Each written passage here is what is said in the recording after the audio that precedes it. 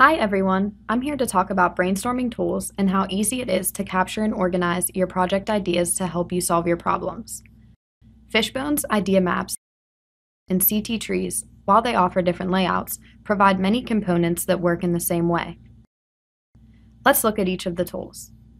Fishbones help you organize the affinities or categories related to an effect, which then help you group the related causes. Idea maps have affinities that stem from a central question, and in turn, group dependent ideas and sub-ideas. CT trees connect customer needs, such as critical to cost, to the key affinities and inputs. An important component of all brainstorming tools is the brainstorming list, which lets you quickly capture ideas and drag them onto your diagram. Also, you can drag ideas back to the list. You can leverage work you've already done when you import X and Y variables from other maps. Once you have moved ideas onto your diagram, you can organize them the way you want.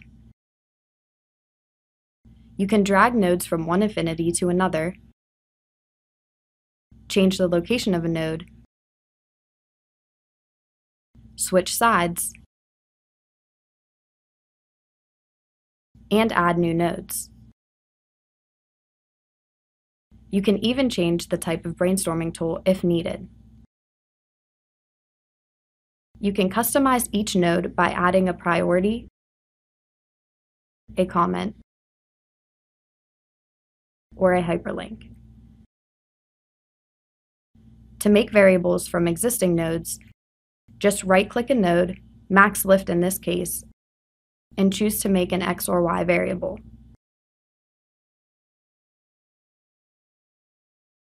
The variable made in this way is unmapped, which means it is not assigned to a shape on a process map. However, in this process map, you can choose that unmapped variable and assign it to a shape.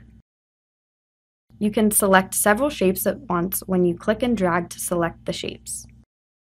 Brainstorming tools allow you and your teams to quickly capture and organize the ideas you generate during your project.